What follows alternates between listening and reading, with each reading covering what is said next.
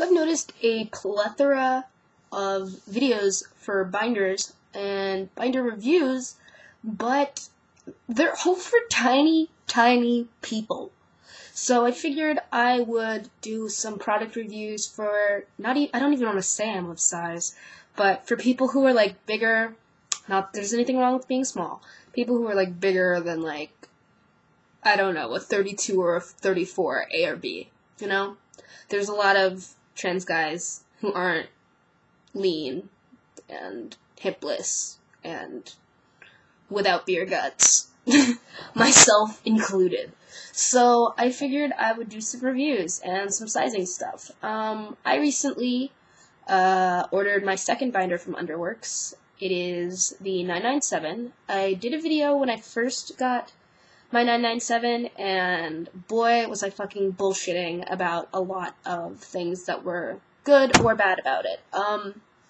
I'd say, although the 997 I just received seems to be different than the first one I ordered last year, in late September or early October, seems to be a lot different from that binder, so maybe Underworks is watching these videos and reading and seeing what we're doing.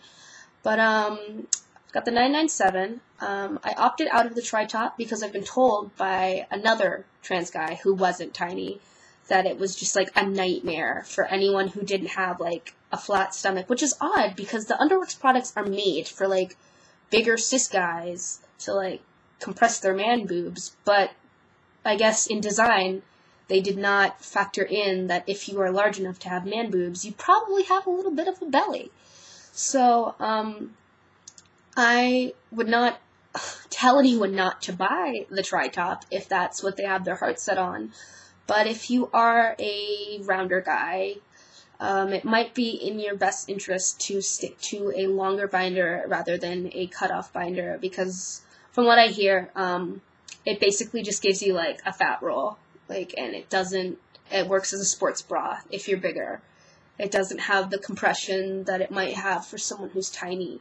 So rather than waste money, maybe go with a 997. I know a lot of you are eaters. I know I'm a fucking eater.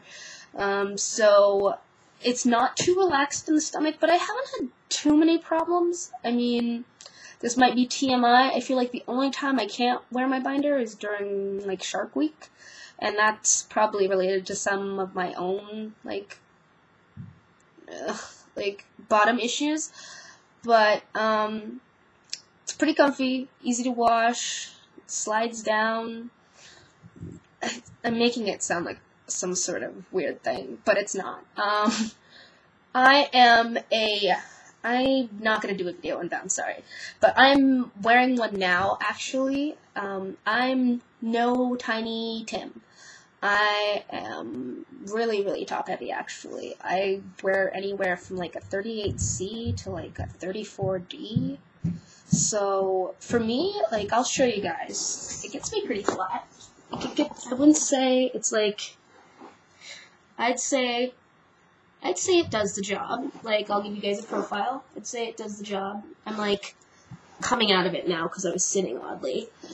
But I'd say for what I paid for it and for what I'm working with, without it, it does a great job. I've actually like gotten compliments from guys about like the workout routine they assume I have.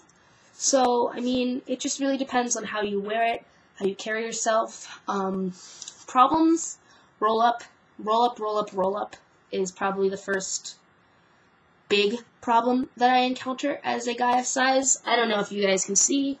I'll lift up a little, but I have been blessed or cursed, depending on how you look at it, with a pretty ladylike set of hips.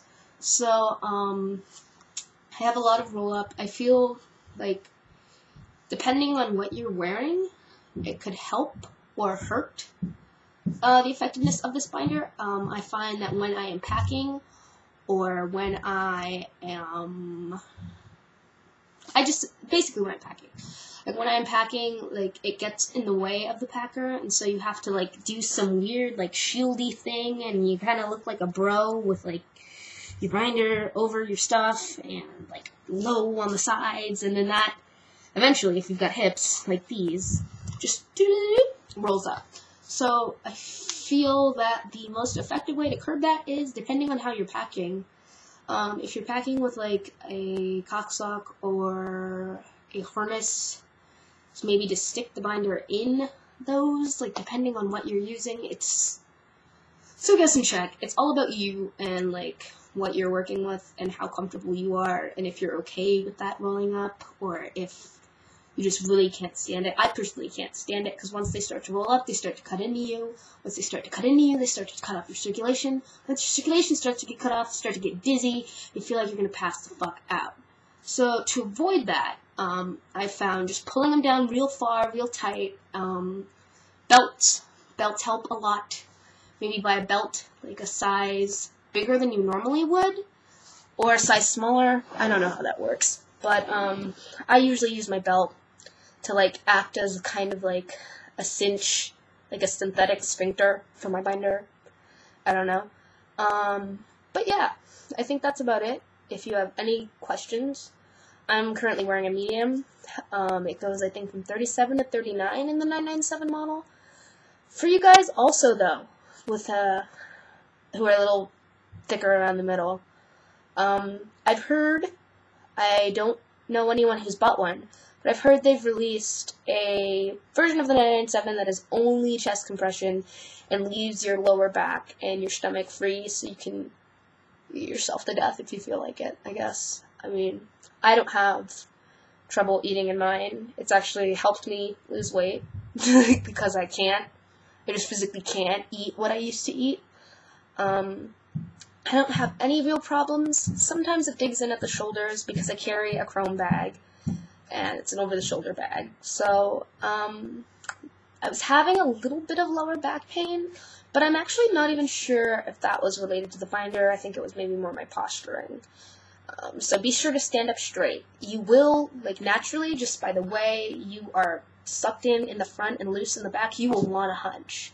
You will want to hunch because it will make you look flatter. It'll feel better. You won't have this weird tension. But please, don't hunch. Just don't. Like, don't. Like, stand up straight. Risk having a uniboob. Save yourself the lower back pain. Stand up straight.